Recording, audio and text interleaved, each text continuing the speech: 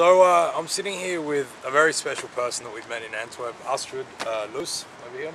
And Astrid has been basically given us the most amazing time here in Antwerp. She hosted us for 2 nights, let us crash on her couch, and she's also a social worker here. So Astrid, thanks for everything that you've done for us and talking to us on camera. And I wanted to ask you a few things. As a social worker, could you just explain what it is that you do here in Antwerp? Okay, so it's called street corner work. We basically most of the time spend on streets or in public places like bars, community centers, and trying to get in touch with the most vulnerable people and see what we can do for them. Mostly we try to just be there, like having a talk. Yep, okay, so you've been doing this work for about 12 years, is that right? So you don't work specifically with homeless people, but you work a lot with foreign immigrants coming into Antwerp. And how would you describe their situation in Antwerp? Is people coming in without papers, without documentation?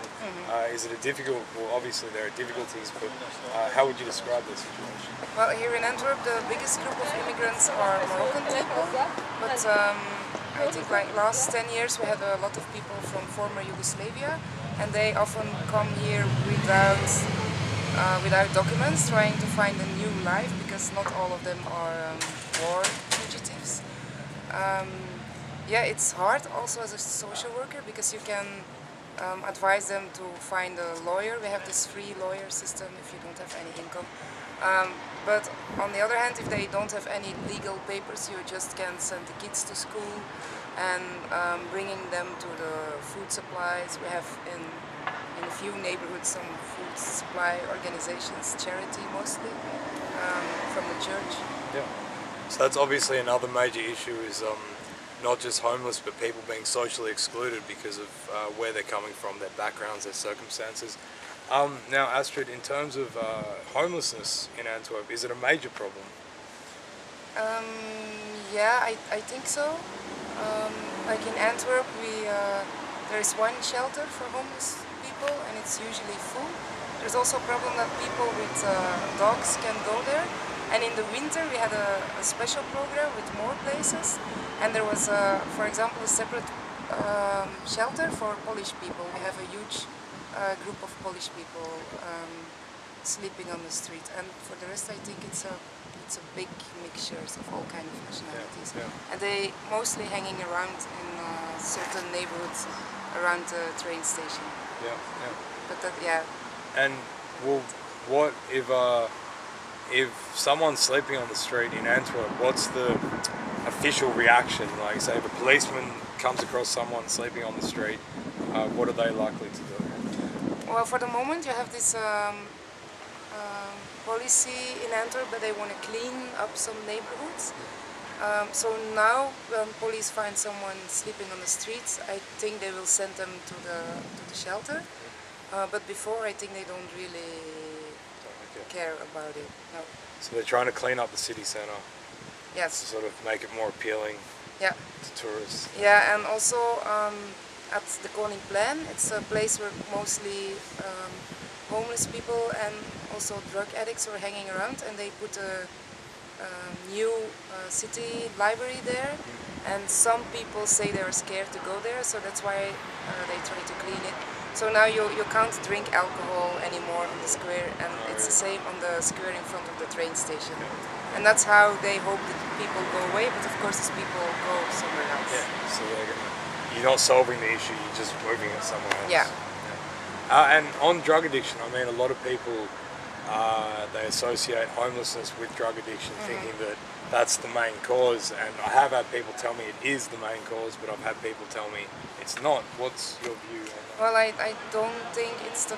I think a lot of drug addicts are homeless, but not all the homeless are drug addicts, or not a lot. Because getting a house or getting a roof is more and more an issue here in Antwerp, and I guess in Belgium, because the renting rates or prices, I don't know how you say it, they are unlimited.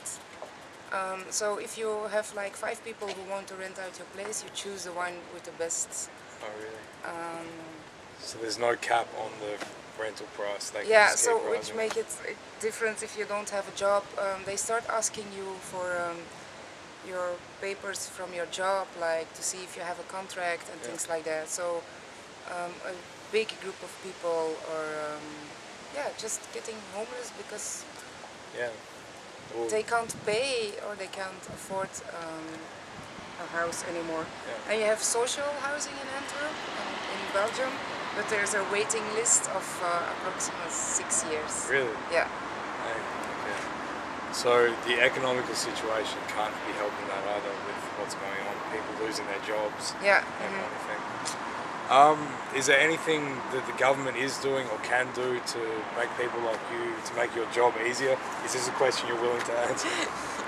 I'll blow your face out, they could support us to start. What they actually are not doing, it's a part of this new repressive policy, and we're working on demand of the people we are working with, and the city government wants to turn it around. Yeah. We also have it's another important thing I didn't tell you yet, but we have professional secrecy. So if I talk with you on the street for 1 hour, I'm not allowed to tell anybody else what we have been discussing. Yeah. But of course, if you are trying to get some social security, the other social worker will try to call me to get information from you, and we say no.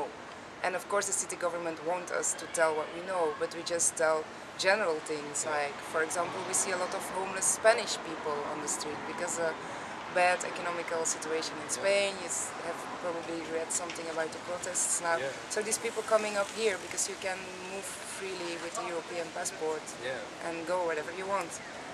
So we report that, but I don't say I know Juan or I know Carlos and he don't have money or he goes stealing. I can't say that, but of course the city government wants us to tell. So they could help us by just leaving us doing our thing and leave it street corner. Yeah. So you are obliged, well, you believe in confidentiality when you talk to individuals, but the government wants you to actually. Yeah, and we're going to have problems on the street if we're not trustworthy, or people not gonna tell, or we're just gonna get in trouble.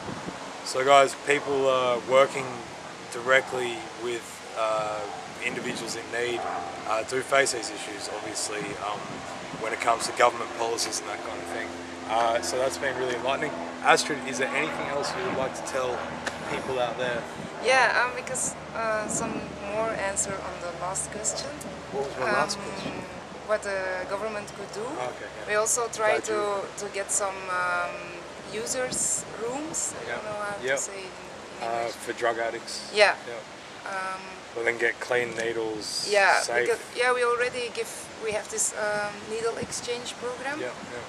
But like for the shelter, they kick them out at 8 and then they're the whole day on the street, so people are using on the street.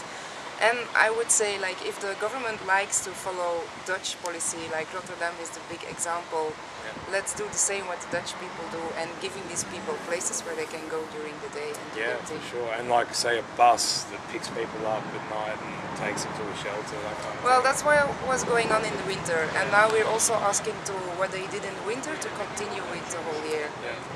I just have one more question, just because of what we learned in the Netherlands was to do with to get good assistance as a homeless person, you had to be registered, you had to have your papers. Do you have that issue here in Belgium as well? Yeah. Like they have some extra places for people without papers or without being registered, but they're always full. Okay. Astrid, thank you so much for joining us. Thank you for your amazing hospitality. You're Mason welcome. and I feel so privileged and honoured to have met you and stayed with you, and we think you're doing amazing work, and we hope that you get all the support you can get.